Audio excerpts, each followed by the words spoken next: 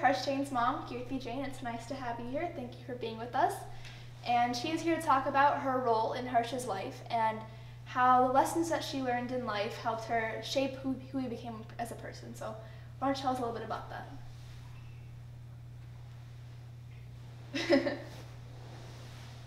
It's not that simple question, but still I'll try and summarize it in few sentences.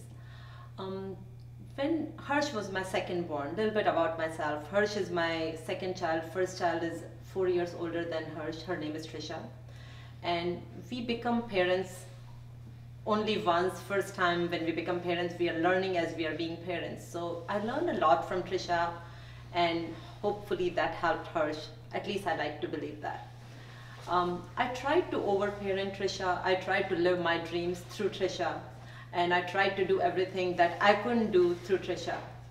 By the time Hirsh came around, I realized that Hirsh and Trisha, they were human beings and they were individuals of their own.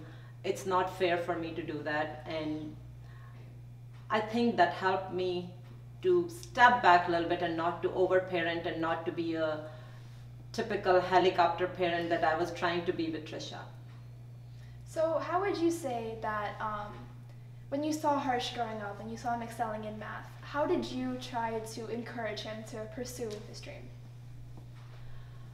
So this is, again, I learned that if he's good at math, I shouldn't try and turn him into something that I wanted him to be, like I wanted him to be a doctor or something that clearly all parents have a dream of. Yes, I learned that these kids, we should nurture what they're good at. And he shone through all the local competitions. He topped all the standardized tests and he did very well. So I realized that this is what he's good at and this is how he succeeded.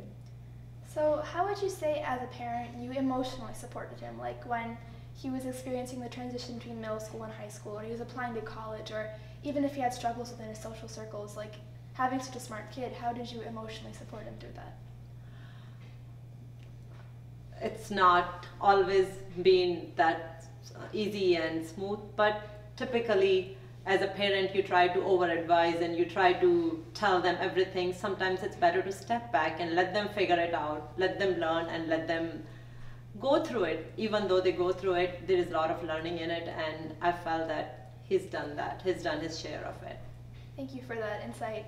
How would you say, as a little kid, you saw what Hirsh was going to be when he grew up, like when he was 4 or 5? What did you see in him that told you that he would become the man he is today? Hirsh has always been a charmer in my eyes.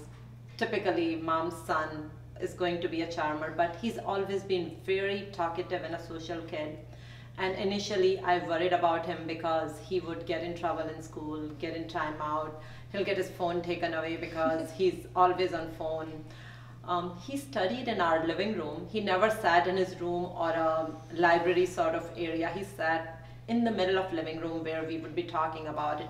He would be part of that conversation and he would have all the chat lines open and Facebook open, and I would get very worried that this kid is not studying, he's not focusing, he's trying to do everything but studying. Once he started getting decent scores, I felt that, okay, I guess he's managing it.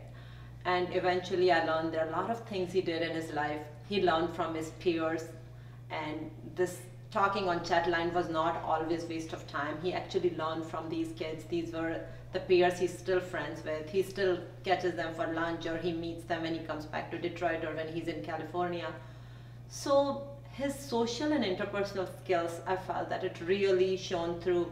And I think he also became a better person by meeting with people, talking to them, learning from them. So I felt that his social and interpersonal skills.